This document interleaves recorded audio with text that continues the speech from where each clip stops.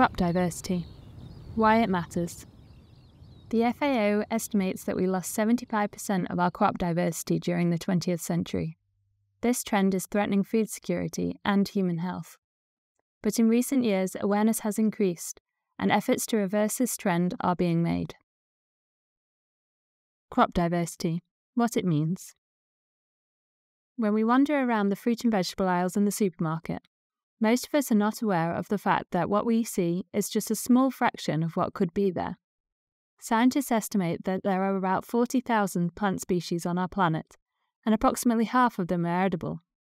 Throughout human history, we have probably used around 7,000 plant species in our agricultural systems.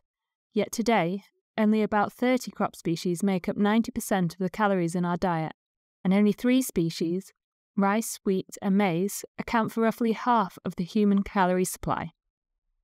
Over the 20th century, we have lost 75% of our crop diversity. The main reason for this is the dramatic decline in the fact that our industrialised food system focuses on high crop productivity, standardisation, and uniformity rather than diversity. In the current setting, a handful of multinational companies supply the majority of commercial seeds. These companies only invest in a limited variety of seeds and therefore decide what is on offer.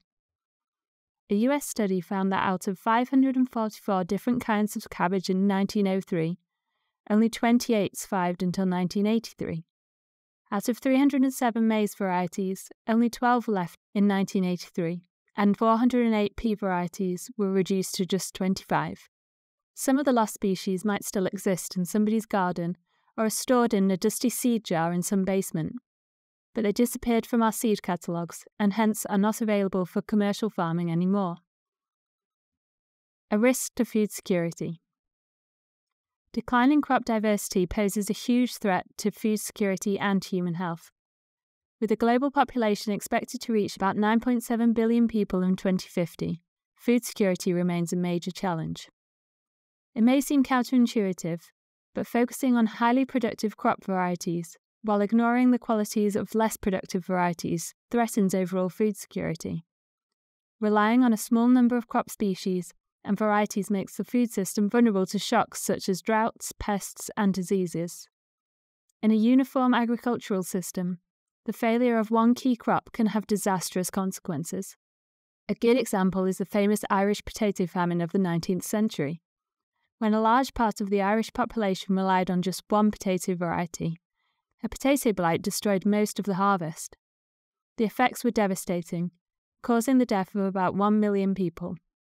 And in the years to follow, at least another 1 million people fled the country. Especially with the prospect of climate change, crop failures are expected to become more frequent. Crop diversity plays a key role in addressing this challenge. Diverse crop varieties have diverse qualities.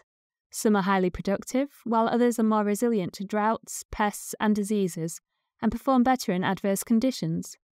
Therefore, high crop diversity increases the resilience of our food system, and thus food security. Declining crop diversity and human health. Food security, however, is not only about quantity, but also quality. Estimates suggest that 1 in 3 people suffers from micronutrient deficiencies. At the same time, almost 2 billion people are overweight or obese. So in order to fight malnutrition and diet-related diseases, people not only need access to calorie-rich foods, but also access to diverse food and the full range of nutrients. However, reduced crop diversity makes it difficult to supplement the energy-dense part of the human diet with nutrient-rich foods. This, in combination with globalization, have caused human diets to become more uniform and less healthy all over the world. Reversing the downward trend. Luckily, in recent years, we've seen an increasing recognition of the importance of crop diversity. An important step in maintaining and increasing seed diversity is the creation of so-called gene banks. Today, more than 1,750 gene banks all over the world collect, preserve, and share all different kinds of seeds to promote agricultural research and the development of new varieties. However, the accessibility to new varieties remains a challenge, and the full potential of gene banks for breeding and research still needs to be explored. What can you do as a consumer? If you want to support crop diversity, look out for rare varieties.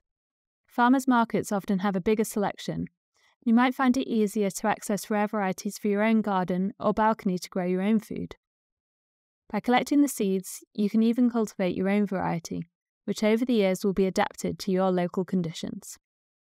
Has listening to this article given you a new perspective on crop diversity? Let us know on the social media linked in the description box. This article was written by Lina Dilly and read by me, Eloise Adler. Originally posted on FoodUnfolded.com.